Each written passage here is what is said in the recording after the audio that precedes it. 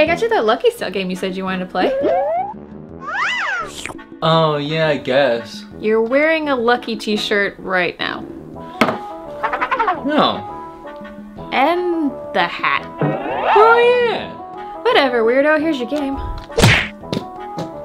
New Super Lucky's Tale? I thought this was supposed to be a port on Switch. What's new about it? Let's have a look here. Playful Studios is an hour from here? Well, why finish Googling that when I can just drive an hour and ask him myself?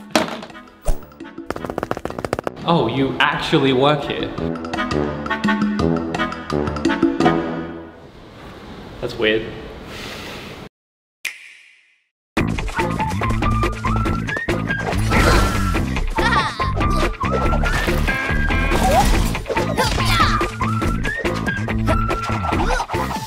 You know, I actually fully scripted this video from start to finish. It's riddled with spelling mistakes and grammatical errors, but I did it. But honestly, standing here reading this, it just feels wrong to be this meticulous and exact about a game that at its core is just so whimsical, lighthearted, and fun.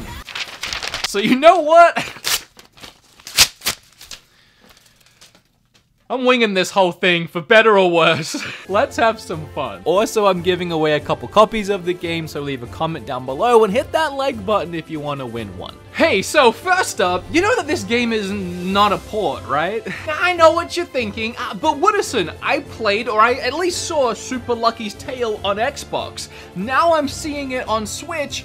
That's definitely a port, right? But here's the thing, new Super Lucky's Tale was never on Xbox. I'm stressing this because I actually didn't even realize that myself. I got the download code for the game, I played through the entire freaking thing, and it wasn't until I was sat looking at the credits roll realizing I had just had a ton of fun with an amazing game that not enough people talk about. Something wasn't quite lining up, so I started doing some research. I YouTubed the Xbox version of the game, and immediately I realized it's a completely different freaking game. To start with, the intro and voiceover for the start of the game was completely different. Lucky himself has been redesigned and he's just so much more adorable now than he was on Xbox. And as you saw at the start of this video, I was actually lucky enough to have the opportunity to go to Playful Studios, which is right around the corner from my house apparently. I learned quite a bit about this adorable little action platformer. So it turns out, new Super Lucky's Tale has been in development for the last 16 months. They actually looked at their game and they thought, you know, we could do better. That's exactly what they did. They spent 16 months developing a brand new version of the game called New Super Lucky's Tale exclusively for the Nintendo Switch. Which, another thing that blew me away is how beautiful and crisp and vibrant this game looks on Switch. I would honestly rank it just visually up there with other first-party Nintendo IPs for how pristine and clean it looks. It's so clear to see that they have retouched, reworked, just changed every little element or even the big elements in some way. Like, nothing has been left untouched. That the team considers New Super Lucky's Tale the next game in the Lucky's Tale franchise. While it's not quite a sequel to their last game, it's just too new, too changed, too different to be considered a remaster or a definitive edition of the last game. It's just too new. And that is why they slapped a little new on there for New Super Lucky's Tale. And I know I'm being very generic, so let me talk about some details. Some Lucky's details. See what I did there? I regret it. As I said, every element has been retouched, reworked in some way, and something I can really tell they focused on is just the movement of Lucky. The way he controls, all his abilities that he can do, and just his base movements and the way that they all blend together, there's no better word for it than just flow.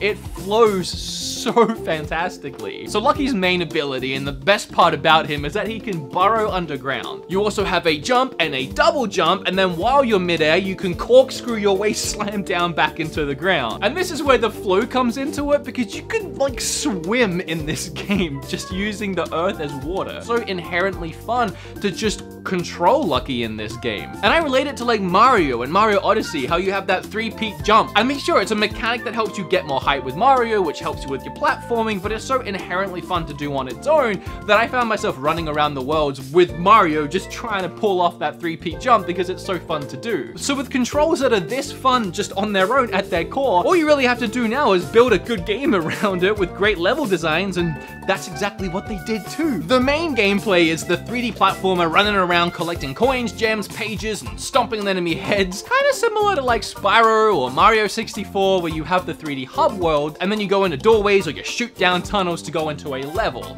And the levels are so extremely varied. 1 second you'll be 3D platforming, the next stage could be a 2D side scroller, or it'll become a top down, or you'll become a marble and be tilting a board around, maybe solving puzzles, mini games, boss battles. I don't know, a freaking bullet hell level? Okay, maybe it's not quite a bullet hell, but I'm only now realizing it watching the footage back that these little green blast things are spelling out lucky smells as they go by. And that's honestly a perfect representation of the humor throughout this entire game. Okay, so while there is a lot of different kind of levels, and there's even more I didn't talk about, the game doesn't ever feel like it's suffering from an identity crisis. It can't figure out what kind of game it wants to be. It all blends so well into this Banjo-Kazooie feeling genre. And I loved all of the different kinds of levels so much that I was always excited to get back to one of the other kinds. No two levels feel the same, even the ones within the similar genre. I think if I had to pick a favorite kind of level, I really liked the auto run levels. So it would show you the entire level first, and then it would start and Lucky would just start moving along, and you had to time your jumps and your screw attacks and your diving underground. They managed to use all the gameplay elements in every level variety in a different way, and I thought that was brilliant, but it was just so fun. Oh, and speaking of collectibles, every level has one of the 5 letters of Lucky for you to find, and if you find them all, you get a page. I didn't really talk about the story and the pages. That's the risk you run when you go off book and you tear your script up on the ground. I'll do that next, but let me finish this. Okay, so that's a way to get a page by collecting all the letters in Lucky. You can also find one hidden page in every level. If you collect over 300 coins in a level, you get a page for that too,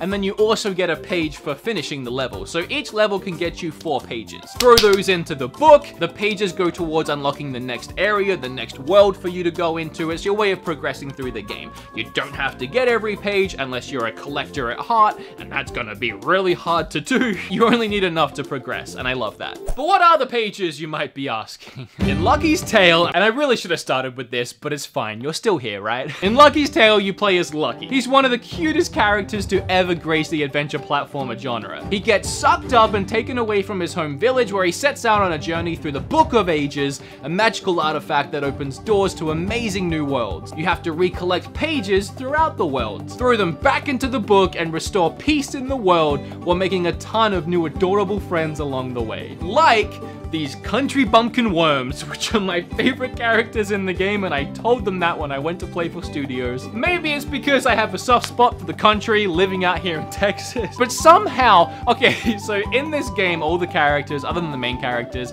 have that bubbly gibberish language that a lot of Nintendo 64 platformers had. You know, where they kind of go like, they don't really say anything, but they do. Well, somehow, Playful managed to take the gibberish of these worms and give them a perfect southern twang. Keep all around and ruining my groove.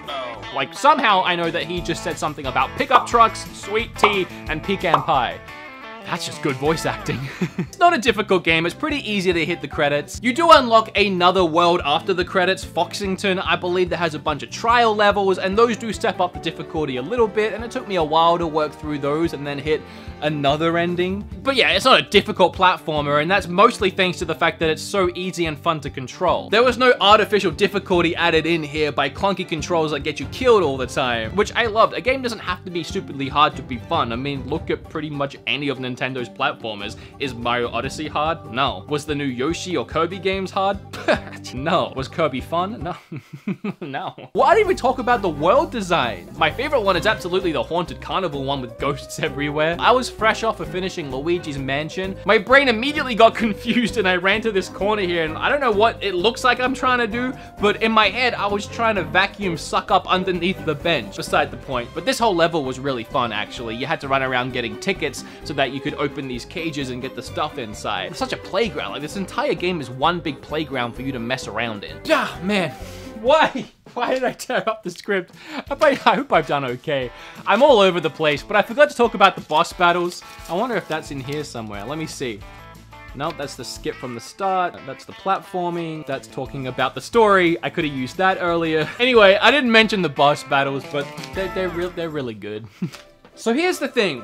Here's the thing. And listen. Hear me out here. I do really love this game. It took me by surprise. I enjoyed the heck out of it. As I said, I finished it in one sitting. But it wasn't until I went to their studio and met them. So we just spent the entire day here at Playful. Had a lot of fun. They're really freaking nice people. Thanks everyone.